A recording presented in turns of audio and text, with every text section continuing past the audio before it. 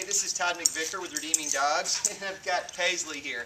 Paisley's a 6-month-old lab puppy. She's a nice little girl. She came in Wednesday, and we're getting her started on board and train. Yeah, I know. We're going to do that in a minute. So I'm going to train her, and then when she goes home, I'm going to take her litter mate, Piper, and train Piper. So when I train multiple dogs in the household, I like to train one first. Then when I bring it home, they can work with that dog while I have the second dog. It just seems to work out better.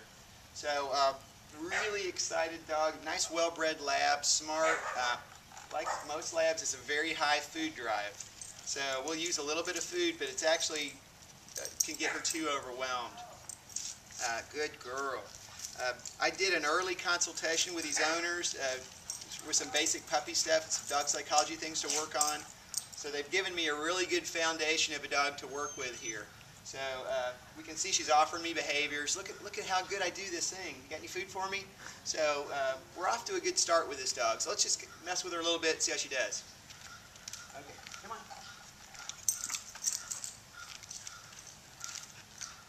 Oh, she got a leash under her leg. All right, we'll fix that. Come on.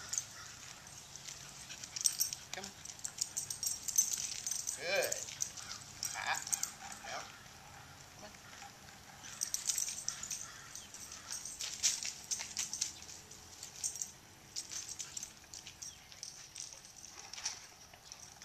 So when we worked on place, and this dog keeps offering me place, so we'll do that first, and she seems to want to do that. Come on. Good. Place. Again. Yes. So I'm training this dog a lot using the marker system. Michael Ellis, pretty famous trainer, uses the marker system a lot, and I'll use it with some of these dogs that are really high drive, high energy dogs. It works well. Yes. Good. Okay. Good. Good. She's offering me that. Good. Good. Good. So,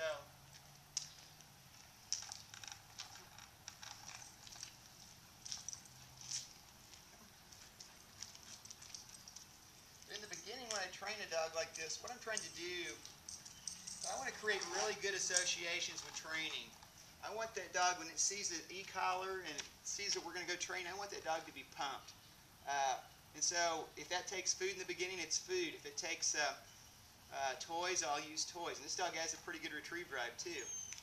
But whatever it takes to get that dog excited about that, and once we've got that initial foundation of willingness to train, we can fade the food, or we can not be so worried about reinforcing. The dog's just gotten in the habit of liking to work. Come on. See if I can put her up into this wagon. Here, come on. Hop. Come on. Yay. So it's nice for a big dog like this to be able to load up into the car by itself. So this is the first part of the load up command, getting him to jump up into this little wagon. Isn't that right? Come on. Good.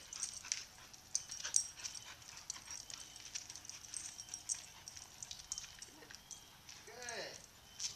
Good job. Very good. Might have to go potty.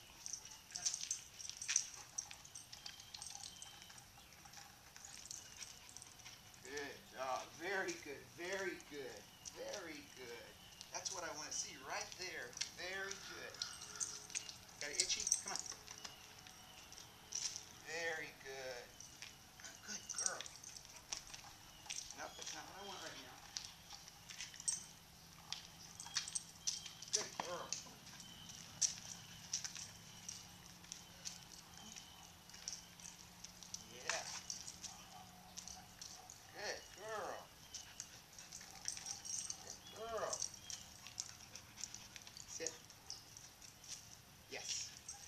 try one more down. It's a lot easier for them to down on there, and I just taught her down yesterday, so she's kind of not great at it yet.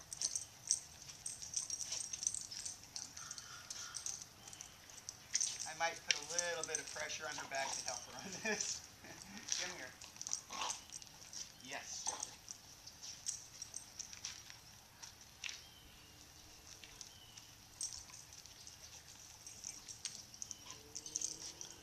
But that tail is just, yes, that tail is just going furiously the whole time. So anyway, we're getting off to a good start. This dog's smart. She's interested in training. She's going to be an easy train if I can work through some of this enthusiasm and use it to my benefit.